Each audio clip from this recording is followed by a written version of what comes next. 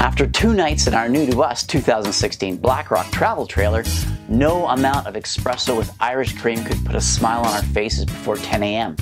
After our 3rd RV trip, the expression on Cindy's face told me I had better fix this. In an attempt to make the bed more comfortable, the previous owner had thrown a slab of thick memory foam with a thin pillow top over top of the original mattress. Now, the stock mattress was a flimsy piece of foam, better suited to making life-size origami. Dog beds are better built and more comfortable, which was good news for me, as that's where I would be sleeping if I couldn't solve this issue. Now, you may not be aware, but RV queen mattresses are not necessarily the same size as a residential queen. The typical residential queen size, which is 60 by 80 inches, and the RV short queen, which is 60 by 75. The beds are smaller so that the RV bedrooms can be smaller, while still claiming that they are spacious enough for a queen bed. The result is that you can't necessarily go to your favorite bedroom retailer, lie down on a couple of mattresses, and then bring one home. Ours is an RV short queen. Now, attempting to stave off sleeping in the same house as our bulldog Emmett, which is kind of like sleeping between a pair of sumo wrestlers with severe sleep apnea, I quickly began researching my options. I settled on goodmorning.com, a Canadian company founded in Edmonton, Alberta, that manufactures in several locations across Canada and are Canada's largest independent online mattress retailer. Now, while I'd heard the expression bed in a box mattress before, I'd never actually experienced one. As we were in the midst of the COVID pandemic, my traditional shopping options were limited and my time to find a solution was running out. Although somewhat nervous, I was comforted by the 120-night sleep trial, free shipping and returns, and the 15-year warranty. With a few clicks, I selected the Douglas in an RV queen short size. This mattress is medium firm, it's 10 inches thick, and comes with a washable, breathable, moisture-wicking cover, a cooling gel foam layer, and then 2 different foam layers designed for spring, support, and to reduce motion transfer. We immediately received an order confirmation, followed by an email with a tracking order and a delivery date. From order date to delivery, it took 12 days. I was saved, if it was as comfortable as promised. When the box arrived, I became concerned.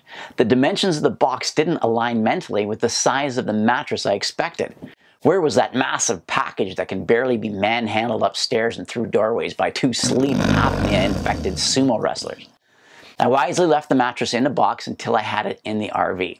And then it was time to unbox, unroll, and test. All right.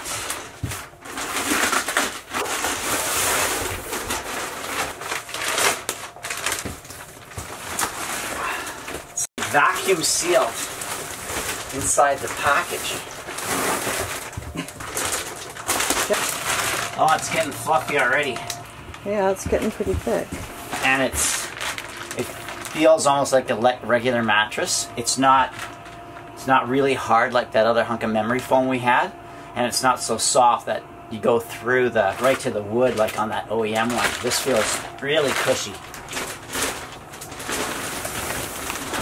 So this is the Douglas. It's the style of mattress, and it has actually a nice quilted cover on the top and a little bit of a Rocky Mountain theme stitched into the embroidery.